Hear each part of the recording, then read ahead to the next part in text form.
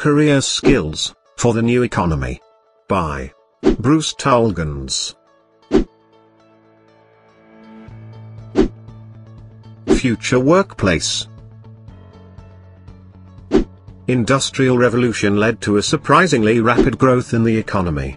It was basically due to the everyday growing demands of the market, which further accelerated the pace of change in the form of technology, competition and globalization. This made the business leaders of the late 20th century to re-engineer the organizational flexibility to acquire more speed and efficiency. The change further paved the way for the modern approach by eliminating the excessive involvement of different layers of management. The modern workplace approach enables the teams of employees by giving them enough flexibility to do anything at any time. The change was in fact meant to serve certain causes, which included constant flux, self-growth, consistent update, and immediate response. As a result, the new economy emerged having the following 7 factors as its structural essentials. 1. Regular re-engineering to keep the technology updated to improve flexibility, efficiency and effectiveness. 2. Regular reconstruction of teams to develop their skills. 3. Our world is changing so rapidly, and it is all because of technological advancements, so the use of technology to get the work done more effectively is a necessity. 4. Upgrading the knowledge and skills to stay competent and add value to the product or services you are working on. 5. Acknowledging the diversity to work in modern world. 6. Thinking globally to grow and meet the conditions of modern markets. 7. The use of the virtual systems allows access to ample resources all the time to meet the demands. It is these factors the presence of which the employers ensure during new appointment. That is what the employees also need to work on to grow and advance in the modern economy order. Creating success. Our success lies in our own hands. It is up to us whether we avail it or not. Addressing the right strategies appropriately, we can ensure our success regardless of which field we relate to. It is actually our attitude towards what we do that can make the whole difference. If we develop a learning attitude, we can maintain our growth to get the very purpose served. We must ensure our consistent efforts with regards to the following strategies to keep our skills and competencies up to the mark. Number 1. Strategic and voracious learning is the key to meet the demands in the context of the new economy, as what we are learning now would soon become obsolete in the near future, so it is inevitable for you to build transferable skills and absorb knowledge like a sponge in order to ensure carrying this strategy effectively. Number 2. Appropriate relationship building plays a vital role in both personal as well as professional development. You must develop reliable relationships to get the best of guidance. Finding the fellows with similar interest can prove effective to build a mutually beneficial relationship. To build a good relationship, focus on what you can offer to others rather than what you need from them. Number 3.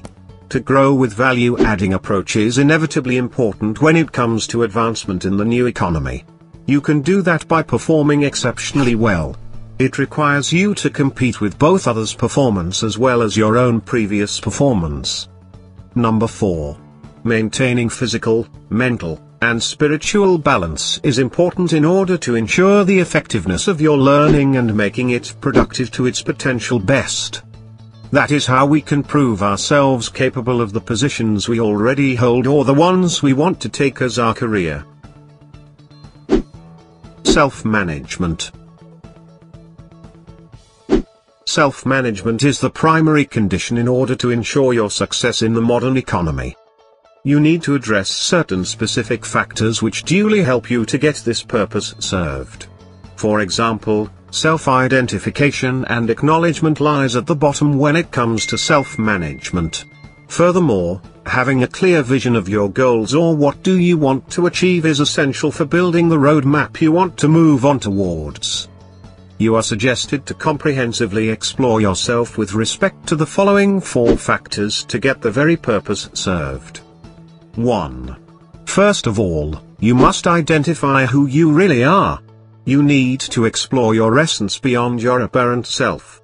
It requires you to identify your uniqueness by examining your priorities and your natural approach to growth.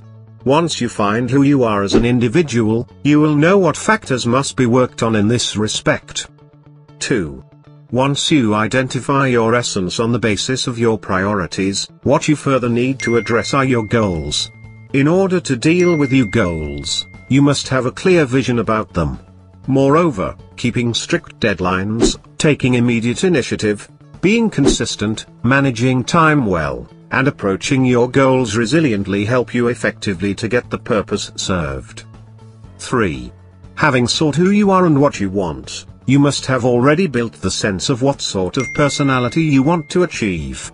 What you must ensure in your personality are higher standards, integrity, and adaptability. You need to be accountable for whatever you say or do. It further requires you to think beyond self and be open to change for this purpose. 4.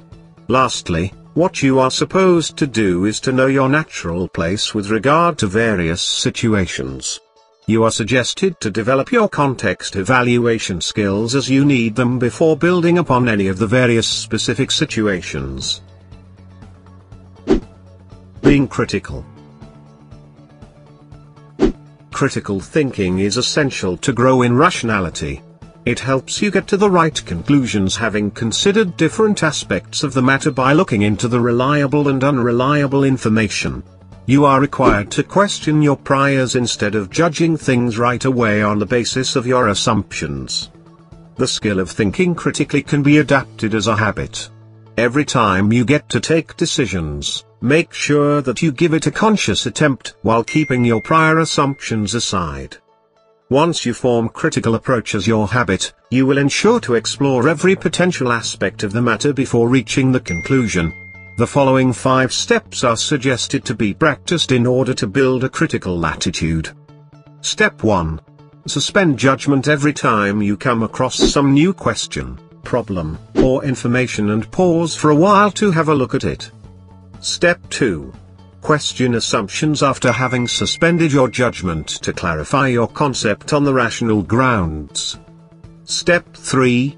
Uncover the facts by addressing them through traditional method of questioning with who, what, how, why, when, where, etc. Step 4. Analyze your information by keeping before the goals you want to acquire and know the possible results so that you can maintain focus and clarity. Step 5. Decide to take on your next practical step while having the potential outcomes in your mind. The 5 steps suggested can be easily remembered in the acronym form, SQUAD.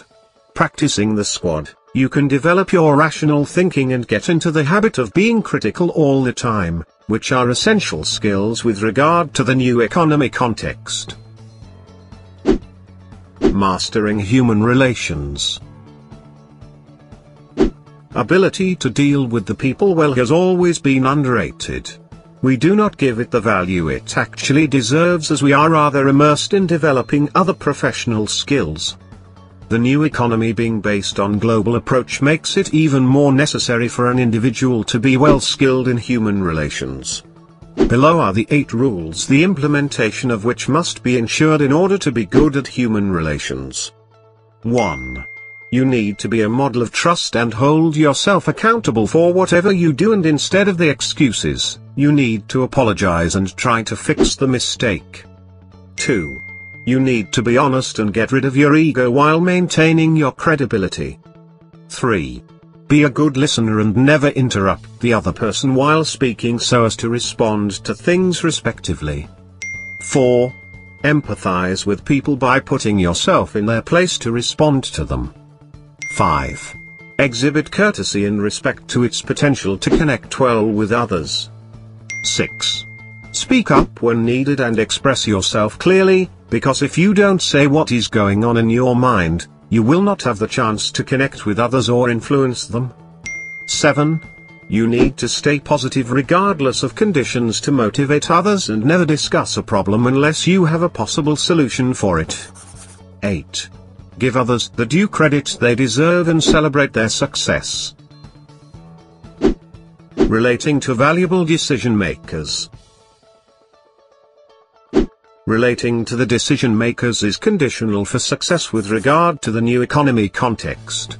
Networking does not mean connecting with people alone. In its true sense, it means to relate to those who can add to your experience through theirs.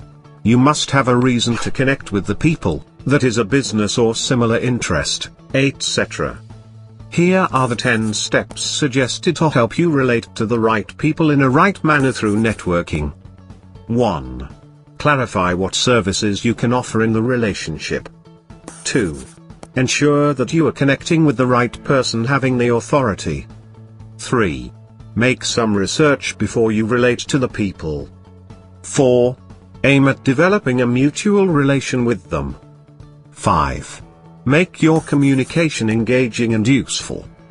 6. Expand your contact list through multiplying them. 7. Contact the decision makers through reliable sources. 8. Get valuable attention by presenting yourself clearly. 9.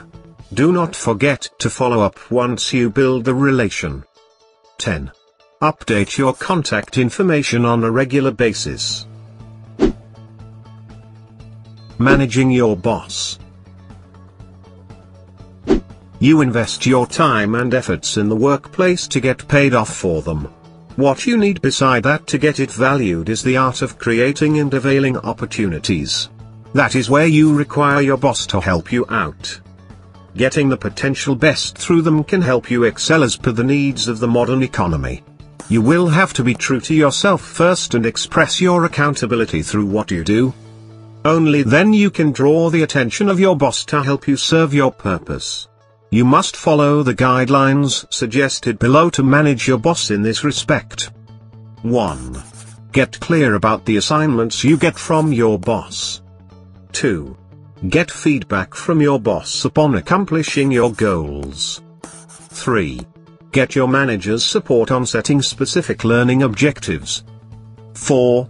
Put your requests in a proposal form to suggest benefits. 5. Set yourself free from the micromanagement to get space.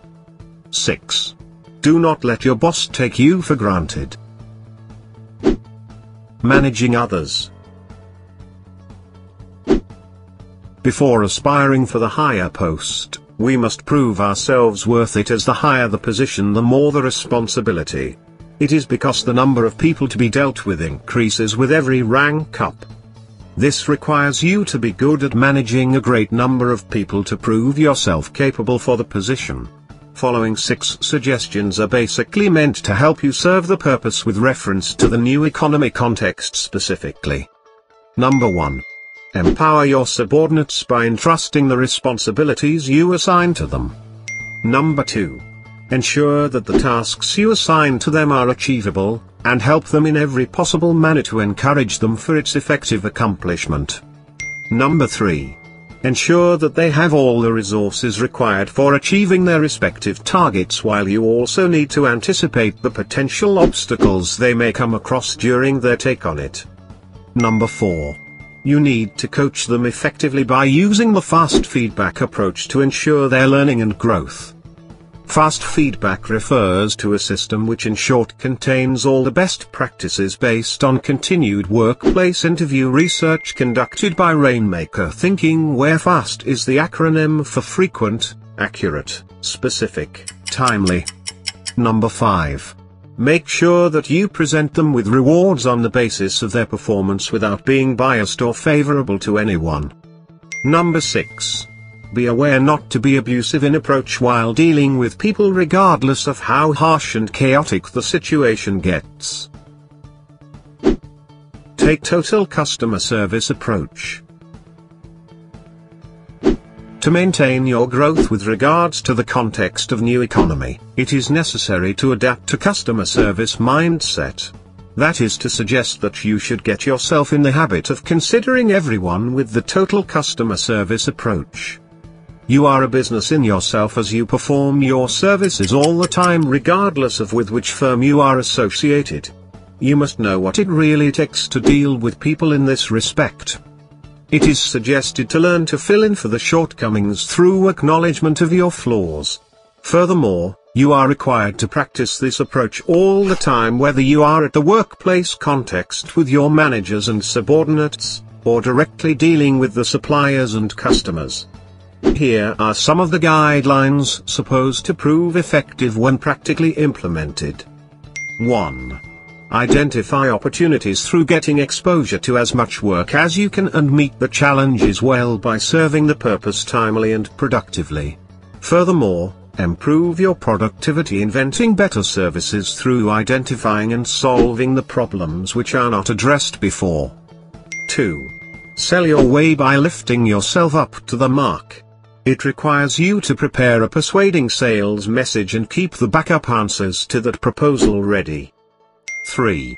You need to close the deal effectively by knowing your target and how to approach it appropriately to serve the purpose. 4. You do not need to stop having delivered and ensure yourself to go even further by under-promising and over-delivering. Success happens one moment at a time. Small single accomplishments lead to greater long-term success. You need to deal with every single moment effectively, because every moment counts. What it suggests is to make every moment count by focusing on it specifically rather than getting distracted by trying to approach the multiple tasks at a time.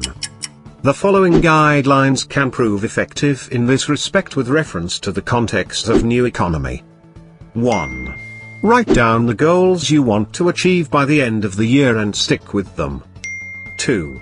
Select what goals need to be worked on immediately and set deadlines for each of them. 3. Subdivide the yearly goals into monthly and weekly goals to be accomplished by then.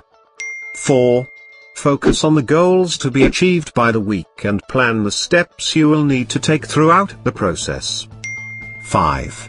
Finalize the actions to be taken immediately and take an initiative focusing on the individual goals to be achieved. You need to know that the only way to get success is by taking one moment at a time, as every moment is vital for your success. What we learned. What was the core message that we got from this book?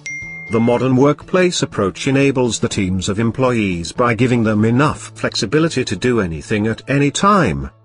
Addressing the right strategies appropriately, we can ensure our success regardless of which field you relate to. You can achieve success by making every moment count. It is actually our attitudes towards what we do that make the whole difference. Self-management is the primary condition in order to ensure your success in the modern economy. You are required to question your priors instead of judging things right away on the basis of your assumptions. Once you form critical thinking approach as your habit, you will ensure to explore every potential aspect of the matter before reaching the conclusion. The new economy being based on global approach makes it even more necessary for one to be well skilled in human relations. Networking does not mean connecting with people alone. In its true sense, it means to relate to those who can add to your experience through theirs. The higher the position, the more the responsibility.